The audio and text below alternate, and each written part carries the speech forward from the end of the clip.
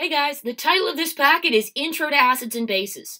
We're starting chapter 16. It's all about acids and bases, and I realize we've talked a little about them in this class, but I know that my chemistry classes never got to really go through them. We didn't have time in the school year, and I'm betting you guys didn't either. There are a couple different definitions of what makes an acid and what makes a base. We started off forever ago with a thought from, I believe it was Antoine Lavoisier, that all acids contain oxygen. He was right that they're chemically similar and that a lot of acids do contain oxygen. But Svante Arrhenius came up with the idea that it's based on the presence of hydrogen. Hydrogen is really a unifying theme with acids and one we're going to look at throughout this chapter. Arrhenius said if you throw them in water, acids break down to give me H+, bases break down to give me OH-. The end, no other options. It's not a very complete definition, but it's on the right track. It's the right idea. So if you'll notice the way I have the acids and bases written from the Arrhenius definition here, I have water written above the reaction arrow, above yields, showing what's made almost like water is a catalyst. Water is what lets these compounds form their ions. That's iffy. You've got to have the requirement of this has to take place in aqueous solution. Not everything's an aqueous solution, and I personally don't like the fact that water is changed by this, and we're going to see that coming up, but not included. The Bronsted-Lowry definition of acids and bases is the one we'll use in here. At the end of the chapter, you're going to see for one day the Lewis description of acids and bases, which is one of those things on my picky list that I don't like. It's there with Ham and the activity series and things I just don't care for. So with the Bronsted-Lowry definition, we're still looking at the H+, the hydrogen cation, but we're looking at it as a proton. If you think about it, let's look at hydrogen. Hydrogen's number 1 on the periodic table with a mass of 1. So it has 1 proton, 1 electron, no neutrons, because the neutron would give it more mass. So it's in group 1. It wants to lose an electron, right? If it loses an electron, it's H+.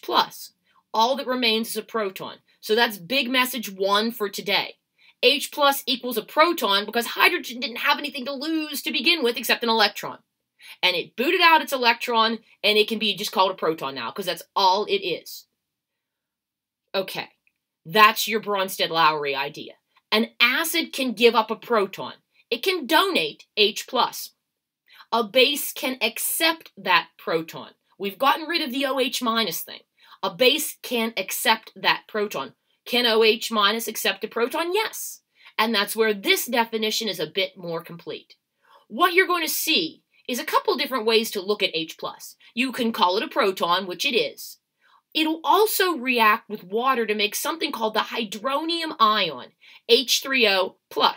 That's just H2O plus H gives me H3O+ when water accepts a proton. So that's all that is.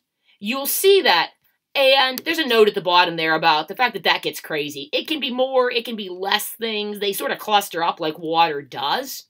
So I never write it as anything except H3O+, and you can also get away with writing it as just H+, because it's basically the same idea in that water's fine. We tend to ignore water when it's involved, just because it's water. So rather than designating H2O as a solvent, we include it in your reaction, and that's at the top of your second page. Notice, check this out. The top reaction is water acting as the base. HCl is an acid, so if you look in the products, HCl has lost its hydrogen, it's donated a proton, and is Cl-. H2O has accepted that water, the extra hydrogen, and is H3O+. Water, in that case, has acted like a base. You'll get that pairing in an acid-base reaction where something is acting as an acid, donating a proton, and something is acting as a base, accepting that proton. In my second answer, ammonia is a base. NH3 is a base, so it makes water act as an acid. NH4+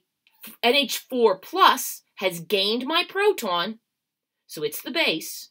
OH- has donated the proton, so it's the acid. There's your definitions, and there's your list of what is the Bronsted-Lowry acid and what's the Bronsted-Lowry base in the HCl equation. Hopefully you can follow that pattern to look at other ones as well, because that's the practice today, I believe, is identifying Bronsted-Lowry acids and bases. And if it's not today, it might not be today, it might be tomorrow that we're looking at that. You might get away practice-free today. Terms that are related to what water just did here are amphoteric and amphoteric. They're similar. It's one of those picky things. It's almost like if I was to do something versus if I were to do something in English. It's very close. People know what you mean, but there is a little bit of a difference. Amphoteric substances, notice protic in there.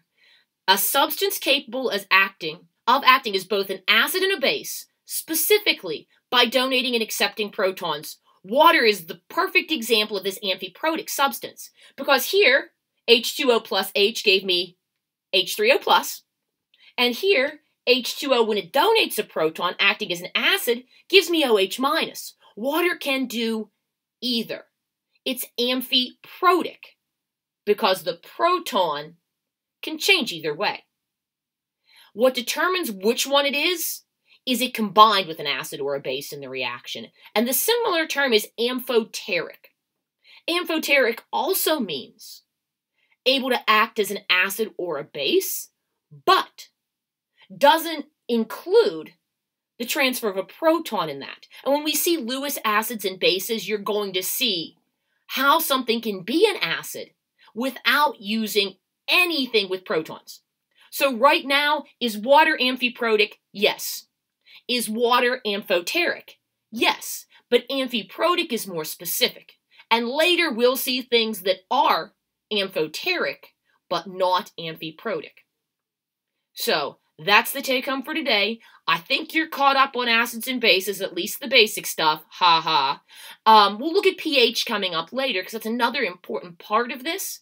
But for now, know your Arrhenius definition doesn't really use water, but Bronsted-Lowry includes water, which is awesome because of the cool things water can do with accepting and donating protons. Moving on next time. Have a good day.